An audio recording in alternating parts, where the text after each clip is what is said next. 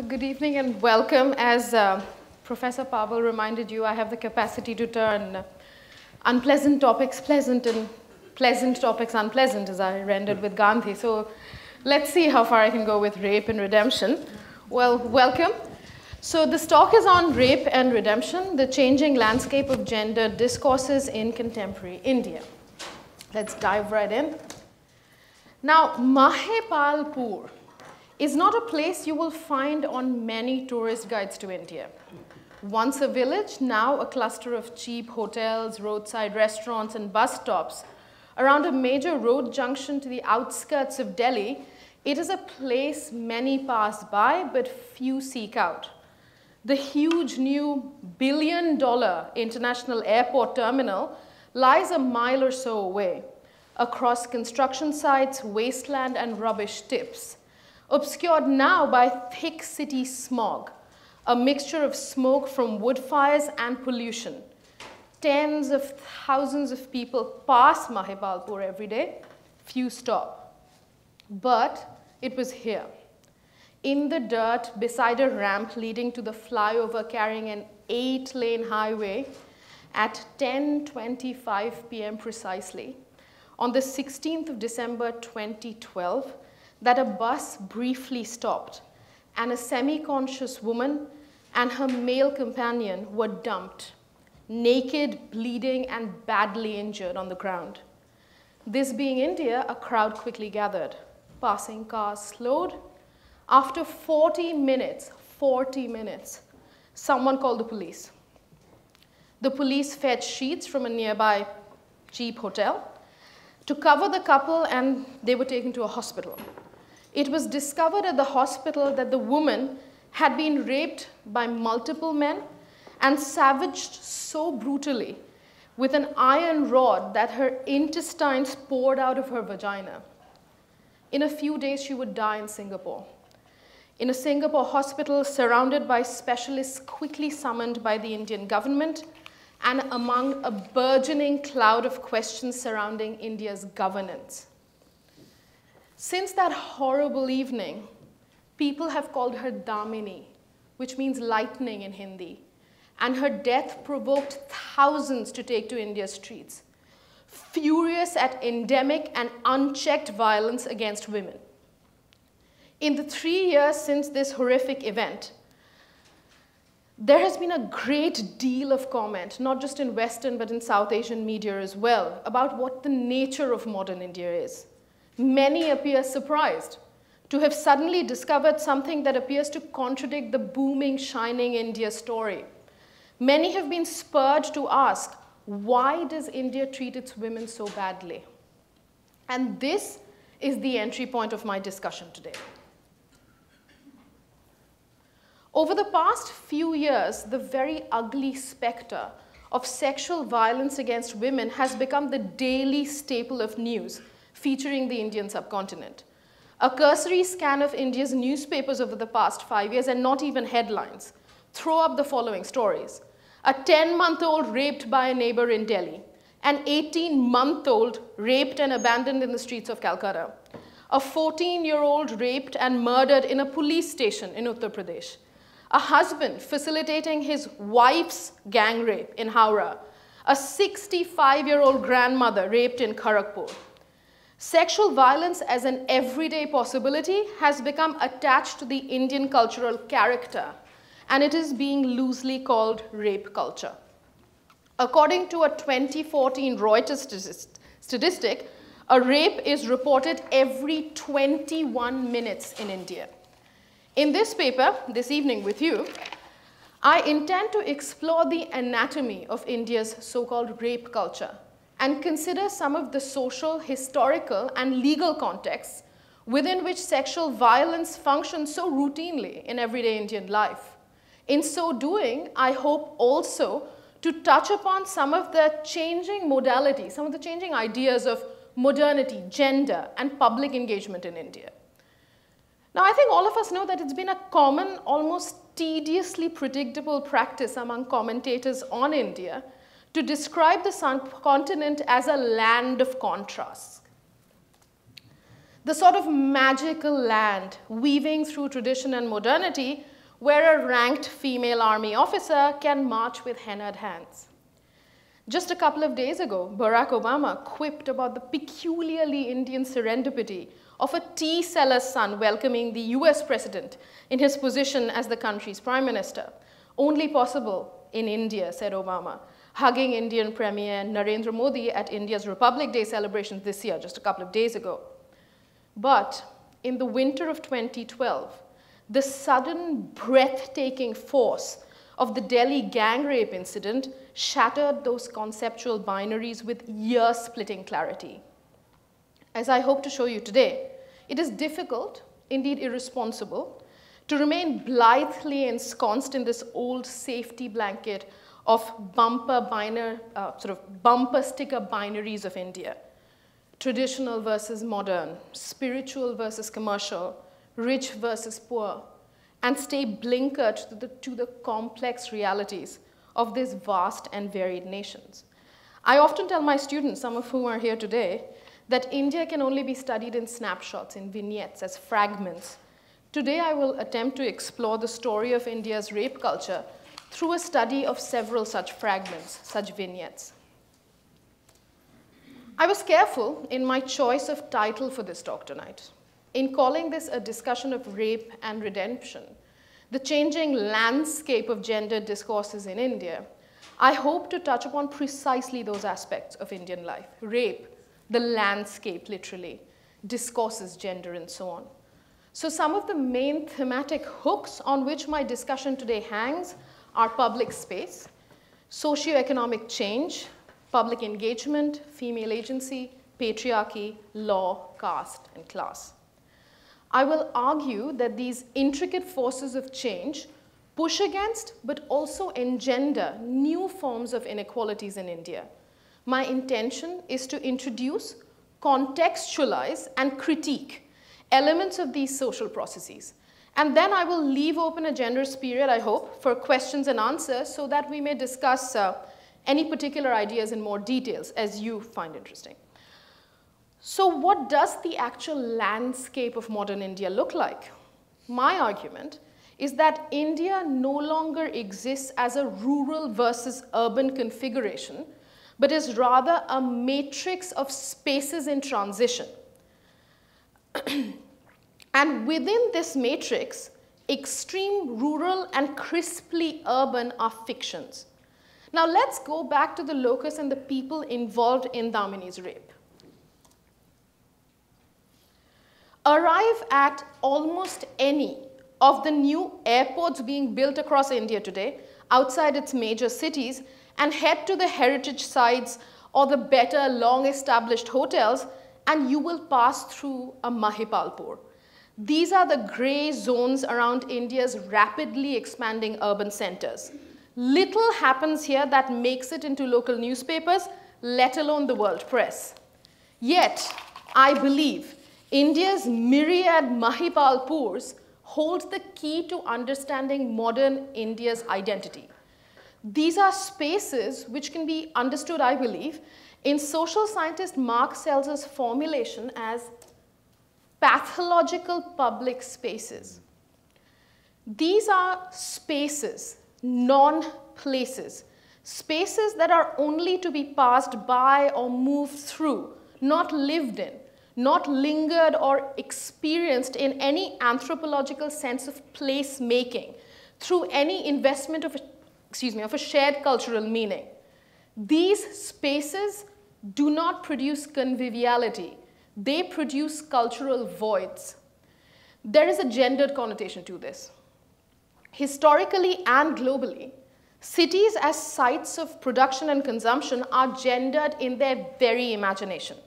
Cities are not neutral spaces and have often been planned and designed keeping in mind the male worker citizen.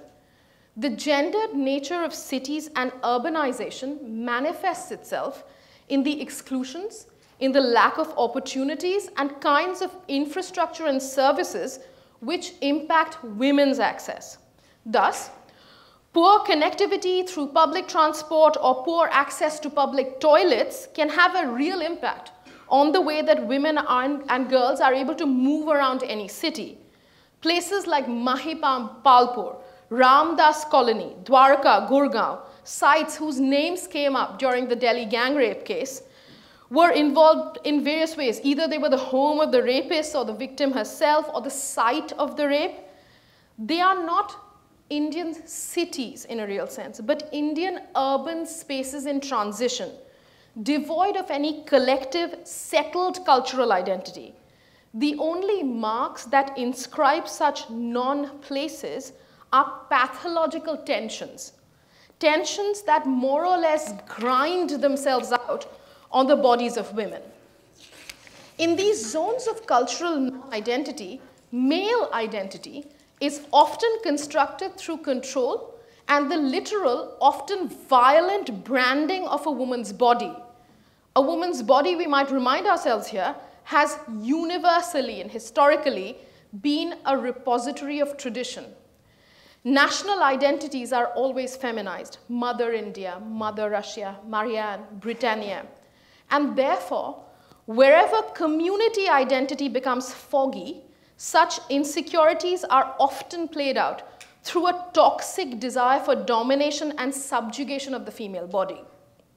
On that dark December night in 2012, the band of rapists in Mahipalpur had showed Damini her place in more than one meaning of that word. In that same vein, one of the subfields, a subgroup of protest which emerged surrounding Damini's celebrated rape case was the right to egalitarian spaces. This movement, these are posters from a largely Hindi-based movement that emerged around the incident, and I'll explain what that is. This was called the Matar Gashti movement, a Hindi word I hadn't myself heard until then. Matar Gashti means loitering. According to this movement, their own manifesto claims loitering is an expression of freedom, vibrancy, happiness, consent.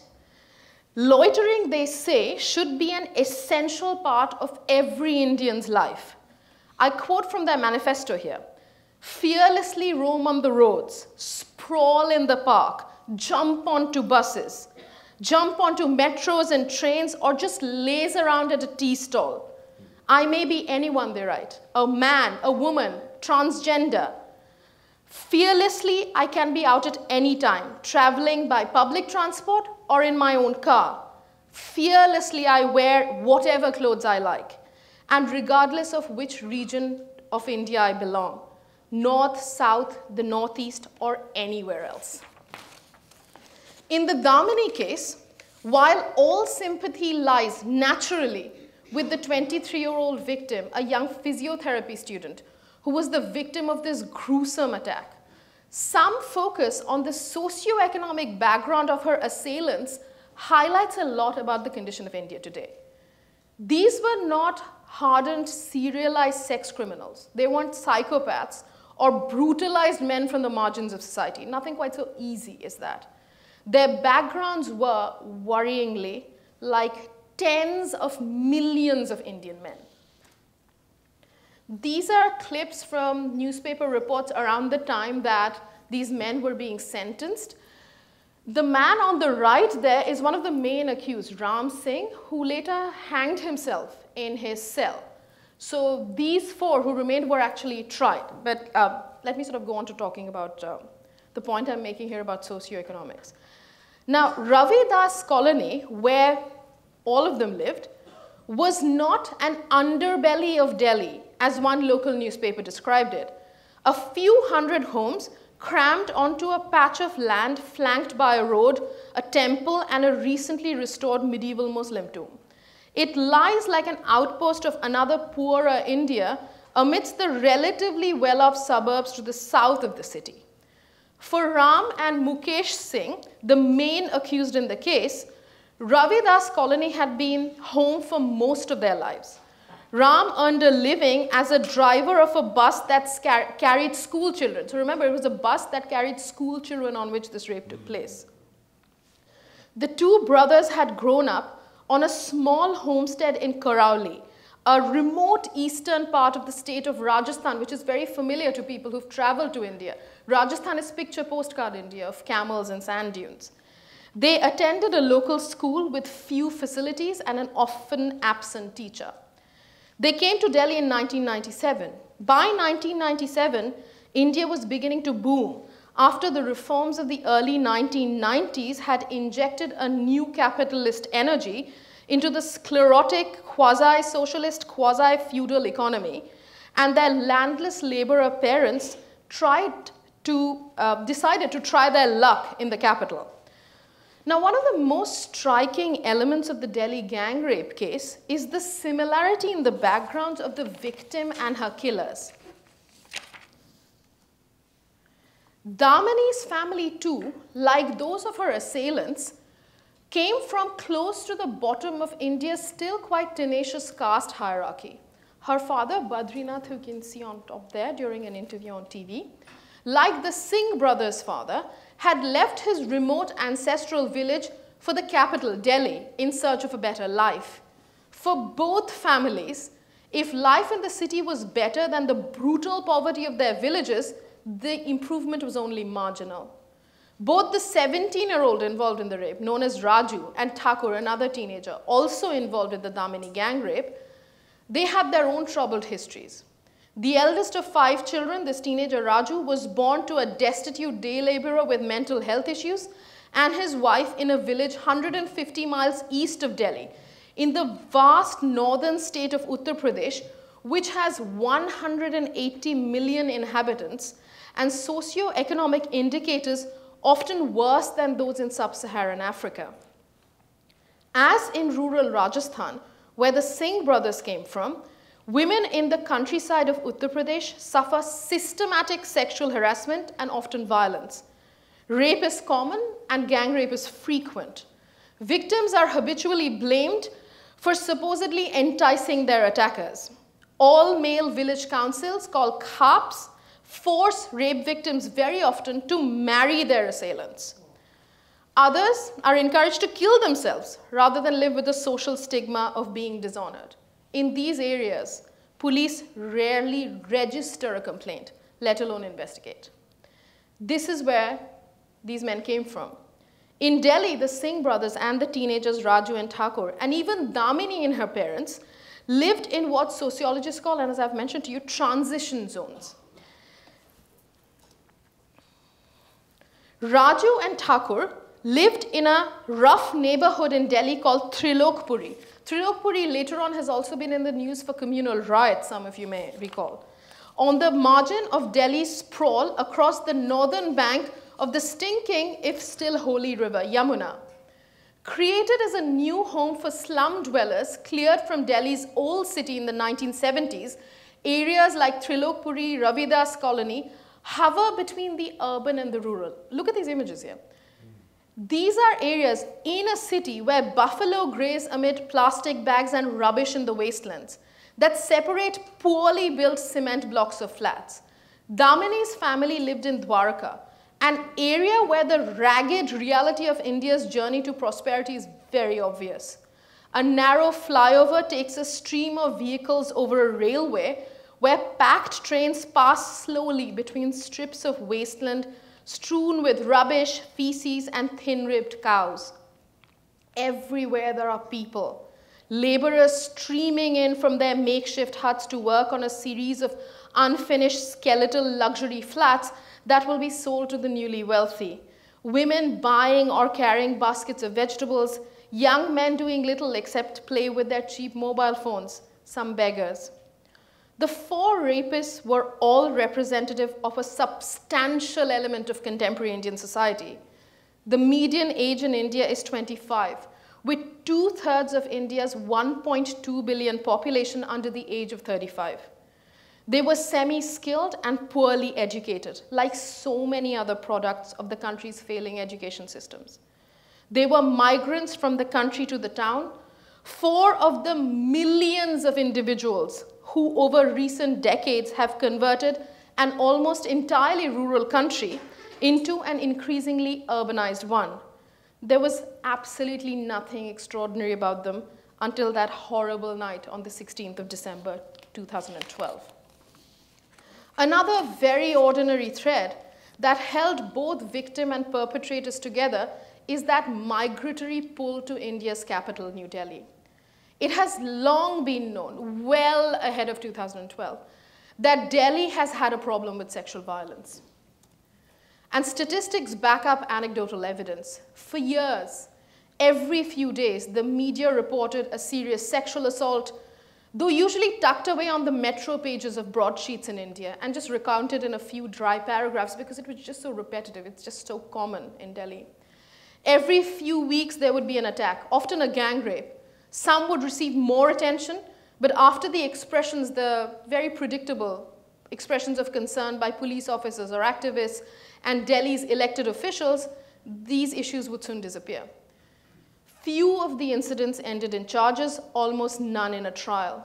The conviction rate for rapes, according to 2011 statistics, languished around the 25% mark, just about a quarter. And then in Delhi, what is best known is that there is a daily low-level harassment in public places. This is simply accepted as part of the life of living in Delhi.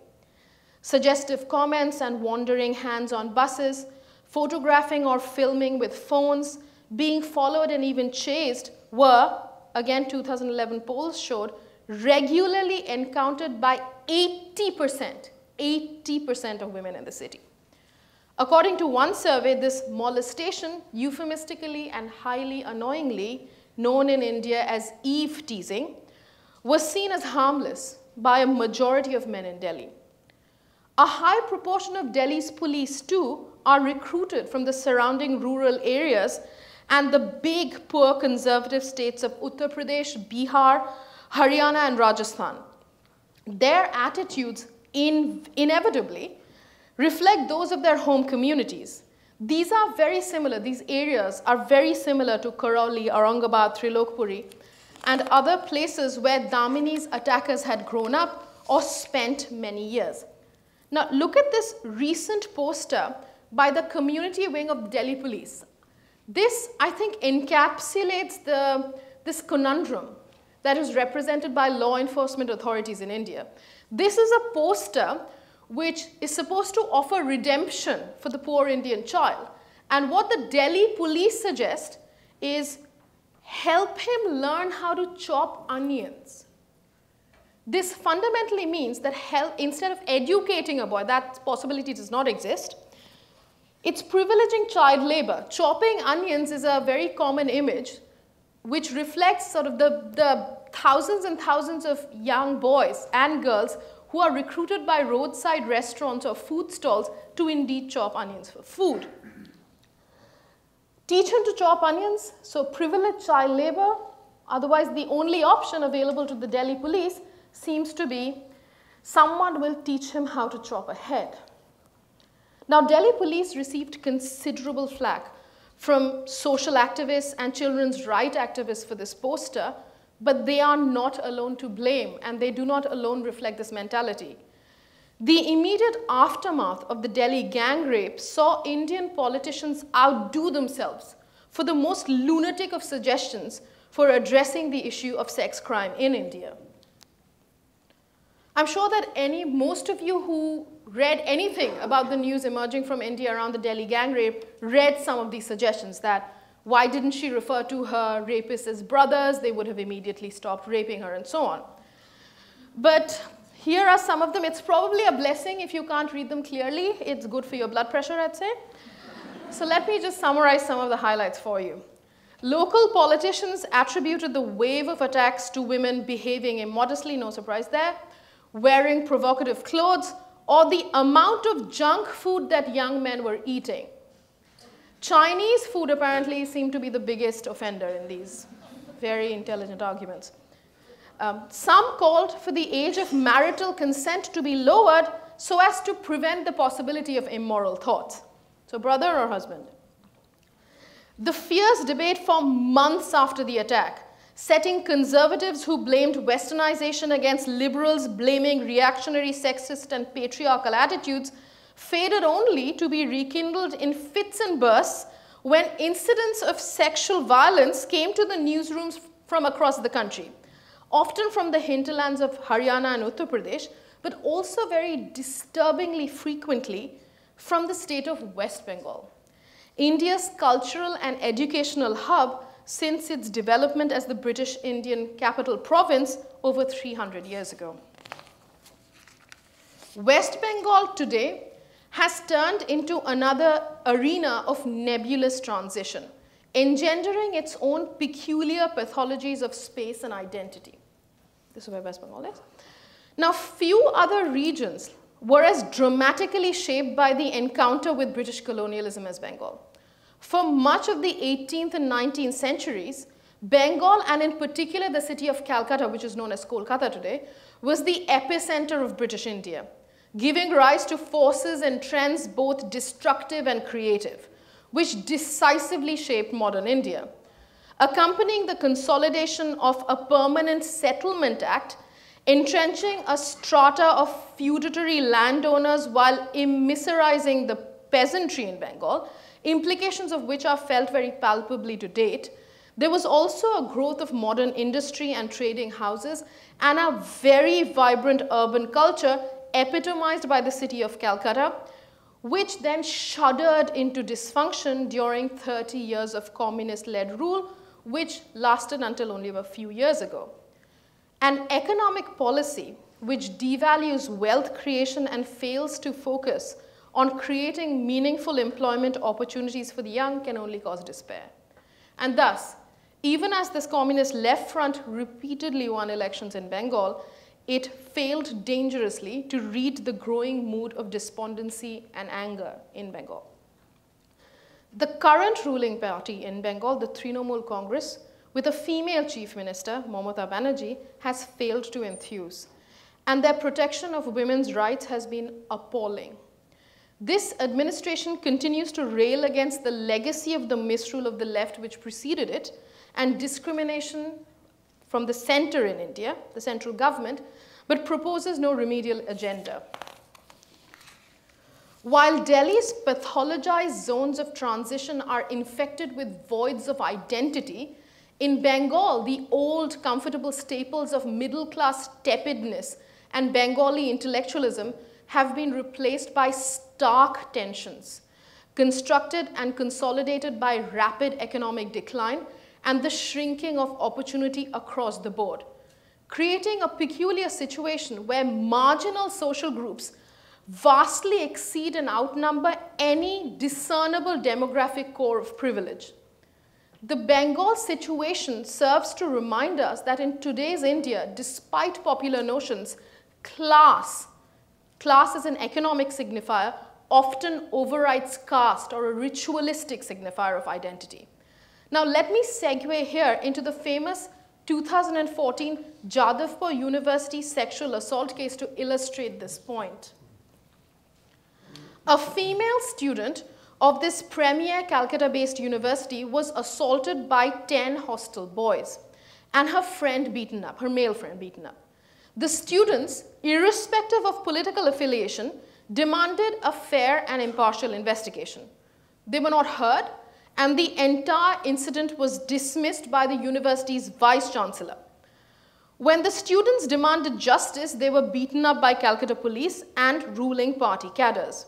3 students were critically injured, numerous others hospitalized, many were arrested. For many of these students, they were mostly undergraduates, it was the first time that they were involved in anything political. This incident was widely reported across news media. If you look at the image at the bottom there, this is a group of undergraduates from the university joined by other undergraduates from other colleges and universities in Calcutta, demanding the resignation of the vice-chancellor who dismissed the incident of assault. As I said, this incident was very, very widely reported across news media, social media, and created a tremendous sway, particularly within social media globally, birthing battle cries for change under the banner of Hok Kolera. You see the hashtag there? Which means let there be noise. The West Bengal Chief Minister and a baying conservative press dubbed the incident and the protests surrounding it as created the self-indulgent fantasies of elite university students high on marijuana and Western music. Let's look at the issues at play here. Jadavpur University is an elite institution. There's no doubt about it if we consider the university to be one of the advanced centers of learning in India. But, and this is important in an Indian context, that does not render its students socially or economically elite, nor were the demands of the students elitist. They simply wanted to file a case at the local police station. Their cries for justice did not stem from a status gained either by the institution they belonged to or the families they came from. Jadavpur University has one of the lowest tuition fees of any institution in India, about Indian rupees 25 a month, which is 50 Canadian cents or less. Rickshaw pullers, tea stall owners, landless farmers are able to and do routinely send their children to this university with dreams of better futures. Of the students who were beaten up, most came from rural backgrounds. Newspapers reported of a seriously injured student who was admitted to a hospital for a number of days and who requested that his parents not be informed, not only because they would be worried about his health, but because they would be bankrupted by the cost of his medical treatment even at the general ward of a subsidized government hospital where he lay. He was the first in his extended family to have ever completed high school. This young man expressed no regret in compromising his professional future by courting arrest and possibly a police record. According to the quote in the newspaper, he said, "Justice is not the preserve of politicians and policemen. What's the use of my university education if I can't even lodge an FIR or a first investigation report at my local police station?" Now, this is a good point to enter into a broader discussion of agency and agency within the state of play of patriarchy in modern India. In November 2013, a journalist at the investigative news channel Tehelka, which means sensation, accused its celebrity founder-editor, author Tarun Tejpal, of having sexually assaulted her in a public elevator in Goa. The massive mobilization of public opinion around this incident reopened in very vibrant ways the questions and debates around agency in familiar and unfamiliar ways. There you see Tarun Tejpal and one of his interesting quotes, which I agree with actually. Feminists across the globe have long asserted women's agency in contexts of sexual violence by attempting to desexualize rape in law and in everyday life. Taken out of patriarchal or sort of male power-centered discourses of honor, rape is merely an act of violence that violates bodily integrity. This delicate balance between two opposing notions, on the one hand, that sexual violence has a distinctive character. It is more humiliating, more paralyzing than physically less harmful actions. And on the other, that sexual violence is merely another kind of physical violence. This is the razor's edge occupied by feminist understandings of rape.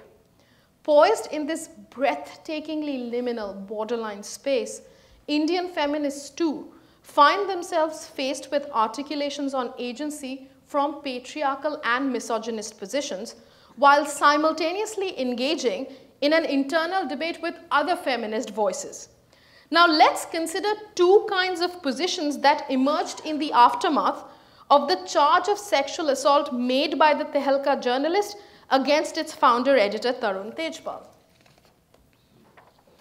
Good cartoon that emerged around it. One, the increasingly confidently, even arrogantly expressed view by some men, particularly male journalists, that sexuality and desire are natural and powerful instincts, that to repress them is to spell the death of creativity, that even innocent encounters now ran the risk of being labeled as harassment, that terrified men following Tarun Tejpal's persecution would now legitimately hesitate to employ women at all. I mean, anyone could accuse the poor things of sexual harassment. The other, from the opposite end of the spectrum, held that the complainant ought to have gone to the police immediately and invoked the criminal law on rape, rather than seeing the act as she did within the frame of sexual harassment at the workplace and addressing her employer. The only reason that this story actually became public was because these emails sent by the journalist to her managing director were leaked. A top Indian journalist, Palash Mehrotra, in what may be the most obnoxious pronouncement in the entire sorry media spectacle, wrote, and I quote, "If a man offers to go down on a woman, is he offering a submissive sexual favor or a demanding one? The bedroom has become criminalized," unquote. In this way, a well-regarded, a well-respected journalist states with extreme clarity two main tenets of the worldview of the entitled Indian male. One, I will choose where to have sex, and wherever I have sex is my bedroom. If that place be a public elevator, so be it. Two, it is my prerogative to offer a sexual favor or ask for one, to offer to be submissive or to be dominant. It is immaterial what the woman thinks of it, whether I repulse her, frighten her, or just leave her stone cold with boredom. This is the framework within which most sexual violence and sexual harassment by acquaintances take place. A heterosexual male framework which dissolves all distinctions between sex, desire, and violence. Another very well-respected Indian journalist called Charu Nivedita in his piece urged that Tarun Tejpal as a novelist be placed, he writes, among masters like Fyodor Dostoevsky. The purpose of this mystifying recommendation, it turns out, is to permit Tejpal into the hallowed ranks of eminent men who have had sex without the consent of women involved, or with women so powerless that their consent was irrelevant. He lists Neruda, Karl Marx, and Roman Polanski. There are some immediate questions here. What if we do not share his assessment of Tejpal's genius? Are all men permitted these peccadillos, or only giants like Neruda and Polanski? And what if we believe, as I firmly do, that Tarun Tejpal is an embarrassingly bad writer? Then, do I have the right now to legitimately bay for his blood? Two, unlike with Neruda, in the case of Polanski and Tejpal, the women involved have not faded into history, but have been inconveniently loud and demanding of justice. What are we to say to these women? Remind them of their assailant's genius?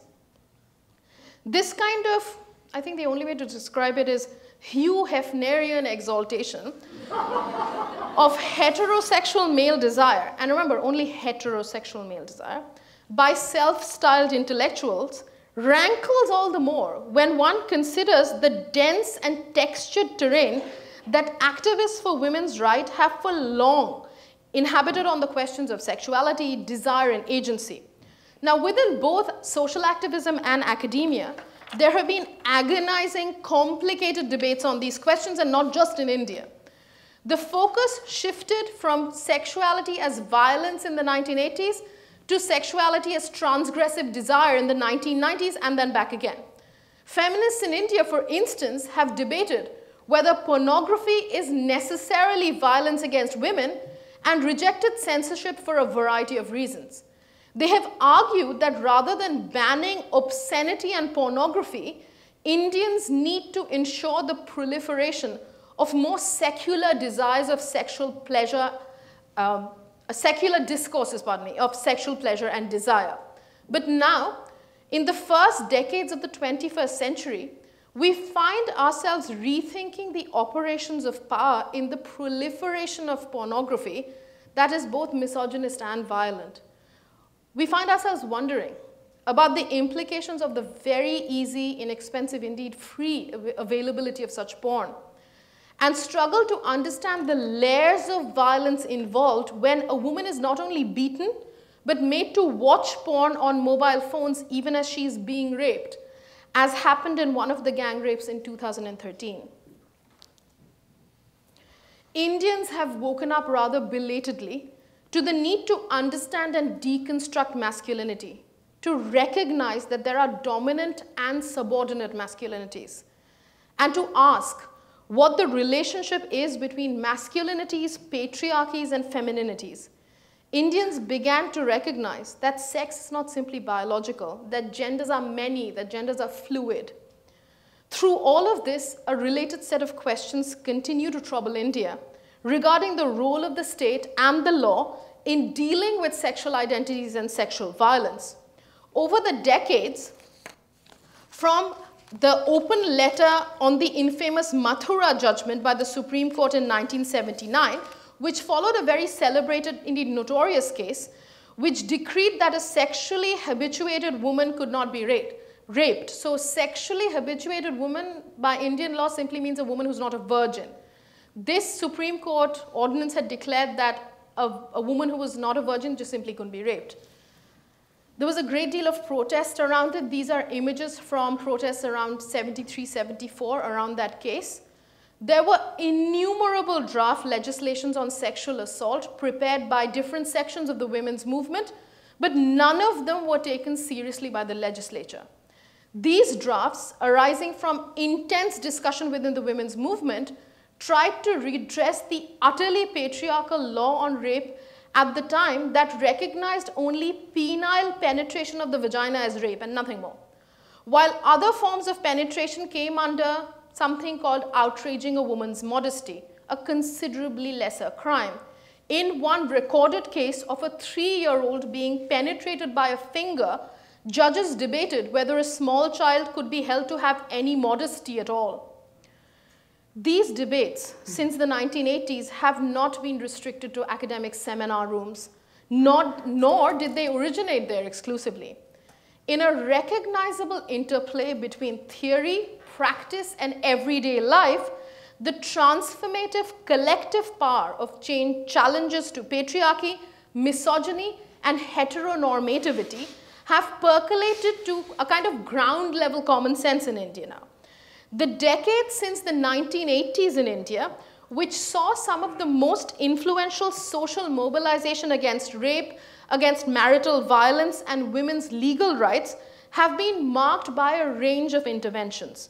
Workshops in rural areas, mass political struggles on varied issues, discussions in urban classrooms, all of these have been the medium of circulation of such ideas. Ideas carried by activists, by students and teachers, parents, and children of all genders. The electrifying and massive protests that galvanized the country after the December 16th rape case and murder in 2012, both in big cities and small towns across India, were a dramatic manifestation of this ground-level transformation of common sense. Slogans and statements, not only in English, revealed feminist understandings about the autonomy and mobility of women. Young women on the street were militant and unafraid now. There were as many men as women expressing their anger. And in their class composition, protesters seemed to range from lower middle class to middle class. They were by no means exclusively an articulate upper class elite. And I'd like to remind you here again of the Matar Gashti or loitering movement I'd referred to a little while ago, which was conducted entirely in Hindi and included in their published manifesto not just women, but the LGBT community, senior citizens, and disabled Indians. The momentum of the protests yielded 2 historic documents. One, a visionary report, and the other, a strange mishmash of a piece of legislation. So what are these? The first one, the Justice Verma Committee report, which I will refer to as the JVC report, of January 2013, was widely recognized as a paradigm shift in understanding sexual violence in India. And it reflected the inputs of the women's movement in India and the queer movement, amongst others. The Criminal Law Amendment Act of 2013, which followed the JVC, is an absurd, anomalous thing, marked by an arrogant blindness towards the entire charge debate that preceded it, and which very deliberately, barefacedly ignored the JVC report. The JVC report recommended recognition in law of marital rape and permitting the prosecution of members of the security forces, the Indian military, accused of sexual assault and rape, which some of you know is a major sort of another axis of debate, particularly in the northeast of India and Kashmir. The determination of consent to any sexual act, this report held, was not to be affected by the previous sexual experience of the victim or the relationship between the victim and the accused. The definition of rape itself was to be changed. The crime of rape was retained as a separate offense, but was expanded to include any non-consensual penetration of a sexual nature. The committee recommended that non-penetrative forms of sexual contact should be regarded as sexual assault. The sexual nature of an act to be determined on the basis of its circumstances. New offenses would be recognized, such as verbal sexual assault, stalking, and acid attack. Most importantly, the JVC recommended gender neutrality of the victim, but not of the perpetrator, except in cases of custodial rape or rape in the context of a clear power differentiated situation, which means that women in authority or with custody over others could be accused of sexual assault or rape. Now, the Criminal Law Amendment Act of 2013 is an entirely different kettle of fish. It does not recognize marital rape. It protects members of the security forces from prosecution for sexual assault, and it introduces the death penalty for rape, which was firmly rejected by the JVC. It does not accept the expanded definition of rape and retains sex-specific definitions for perpetrator. The perpetrator can only be male, and the victim can only be female. The ordinance it replaced had swung to the other extreme. It had, established the gender neutrality of the perpetrator, which, in a misogynist society with high levels of violence against women, would only further make women the target of the law rather than offering them protection. However, going back to seeing victims as only female is also problematic. For the new law thus refuses to recognize sexual assaults on men and transgender people and is deeply troubling, deeply problematic from a queer perspective. Apart from all of this, the relevant issue for Indians is that the expanded definition of rape in the new law is not accompanied by any gradation in the differentiation of sexual offenses. There is no differentiation in terms of severity of violence or the nature of the violence. Sociologist Pratiksha Bakshi pointed out in her critique of this act, said that the clubbing together of different forms of sexual assault as rape in the same sentencing structure essentially means that every offense on that list, from touching the breast of a person without consent to forcible penetration, can potentially be awarded the maximum sentence. Under a system within which you are either guilty or not guilty, so it's like a pass-fail system, of one crime called rape with a very, very high penalty, the prospects of conviction now are so low that most defendants will plead not guilty. After all, even the December 16th rapists had pleaded not guilty under this law. So did Tehelka editor Tarun Tejpal. And once the not guilty plea gets going, it's inevitably accompanied by a large-scale character assassination of the female complainant, a phenomenon we saw both in the December 16th trial and in the run-up to the Tejpal trial. So in the December 16th trial, there was one section of the press which pointed out the responsibility of Damini herself because she was out close to midnight with a male companion and watching an English film, incidentally Life of Pi, and in also the run-up to Tarun Tejpal. Moreover, the word rape is extremely fraught and often does not match the victim's own assessment of what they have undergone. As the Tehelka journalist who accused Tarun Tejpal said in a statement to the media, and I think this is worth repeating at some length. This is what she said, and I quote, "Perhaps the hardest part of this unrelentingly painful experience has been my struggle with taxonomy. I don't know if I'm ready to see myself as a rape victim, or for my colleagues, friends, supporters, and critics to see me thus. It is not the victim that categorizes the crime, it is the law. In this case, the law is clear. What Mr. Tejpal did to me falls within the legal definition of rape." So, these new laws on sexual violence in India, what do they give us? I believe that the new laws on rape and sexual harassment effectively compromised two very important spaces. One that was opened up by the 1997 Vishakha Guidelines on Sexual Harassment, another important document produced by the Indian government, to recognize sexual harassment at the workplace as a civil offense. And two, the space for complainants themselves to decide the course of action in their own time. When she was assaulted by Tejpal during an official function, the complainant in the Tehelka case, whose quote we have up here, saw it as sexual harassment in the workplace. And she started the process of pushing senior management to institute a committee according to Supreme Court guidelines. Tejpal, under pressure from her relentless attacks on his version of events, conceded and confessed to most of what she charged him with. A scenario was emerging in which the complainant was gradually driving Tejpal and the management committee into a public acknowledgement, a properly constituted inquiry, and appropriate punishment.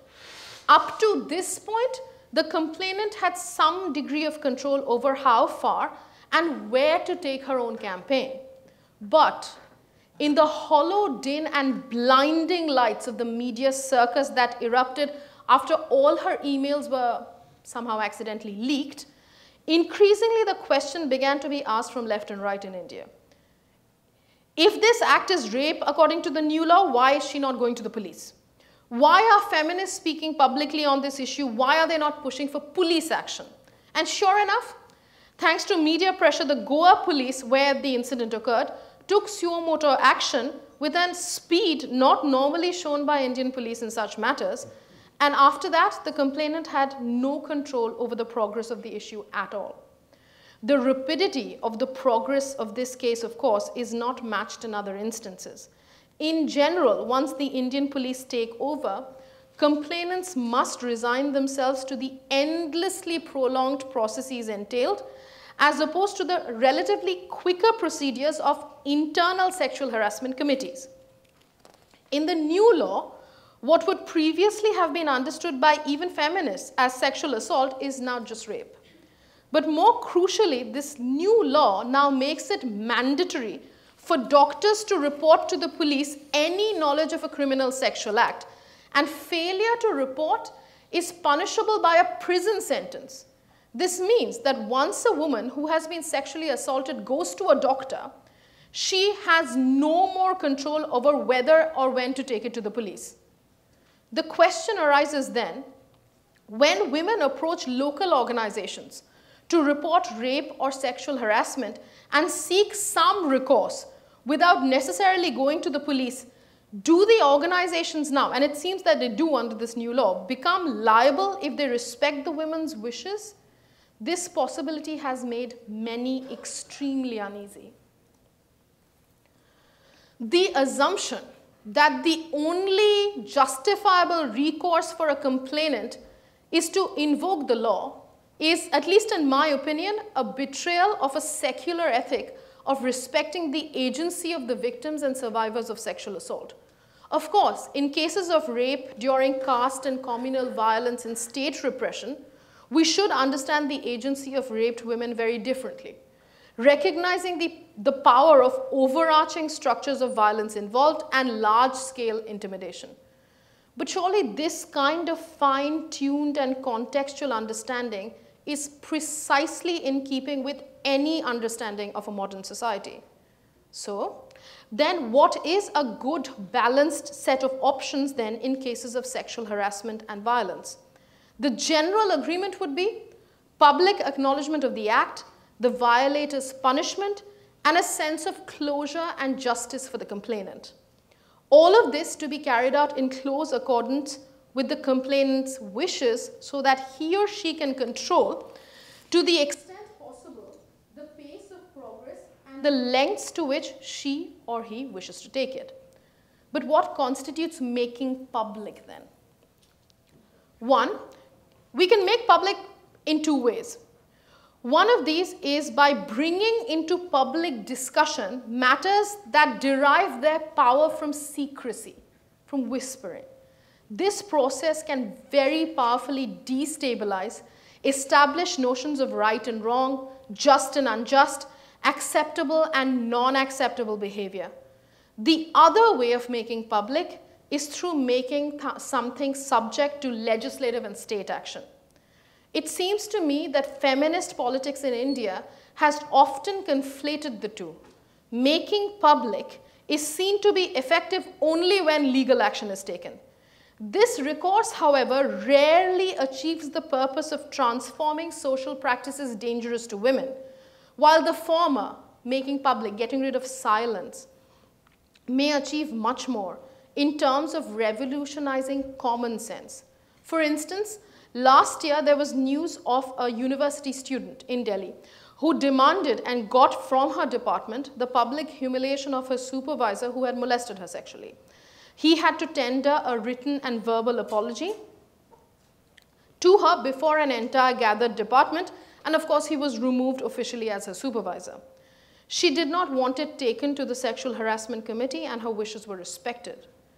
In what way is she worse off than a student who did take such a matter to the Sexual Harassment Committee of that same university, the report of which is being suppressed by the administration, while confidentiality ensures that he cannot be publicly named and identified?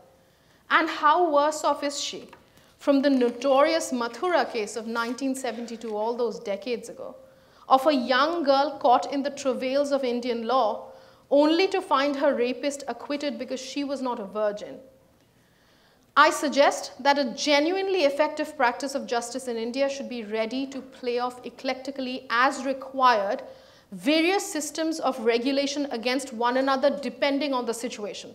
Laws against rules, rules against laws, judicial orders against government, sometimes perhaps none of these. In some contexts, with very strong public cultures of accountability, a small democratic community, like a university department, say, might be able to intervene more effectively than more distant rules or laws. Above all, we should work towards empowering complainants to work out the best way of dealing with situations of sexual harassment or assault. If the existing laws restrict the agency of the complainant, then we need to change them. And perhaps the most important question in this regard, when it comes to India, is why? Why is rape and sexual assault in India dealt with by successive amendments to a 158-year-old colonial law?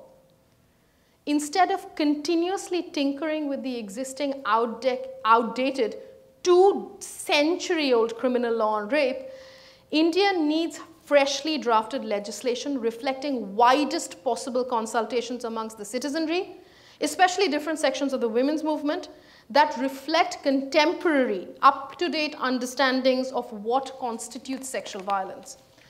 And while that process is on, an urgent requirement is the immediate repeal of Section 377 of the Indian Penal Code that criminalizes consensual sex between people of the same sex. The intensity of protests in December led many to wonder whether India would actually see a women's revolution that brought in a lasting, sweeping set of changes. But even as the protests quieted down, India saw a rise in regressive statements, behavior intended to curb women's freedoms under the guise of protection, and across the board, a defense of the status quo and of traditions that continue to ignore women's rights. Rape culture in India is fueled by an acceptance of inequality and of embedded violence.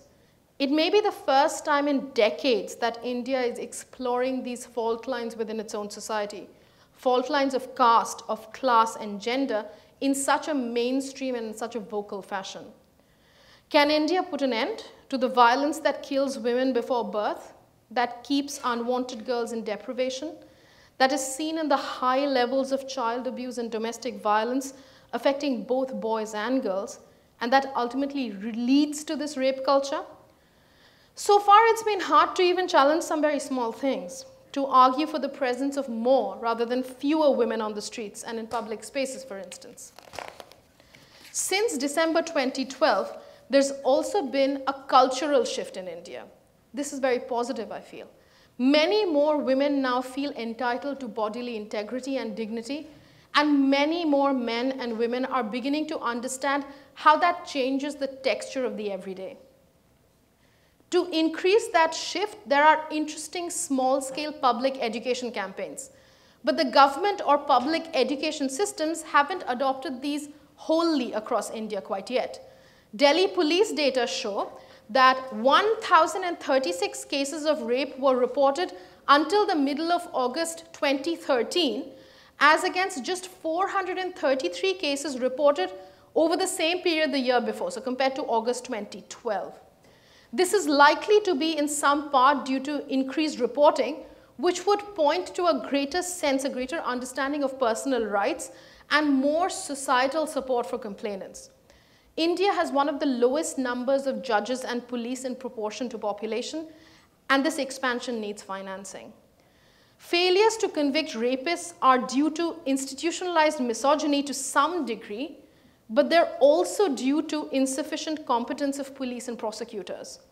Some state governments in India have complied with Supreme Court orders that require them to provide survivors of violence with damages, but many survivors and witnesses are forced to withdraw from trials because India doesn't have witness protection laws.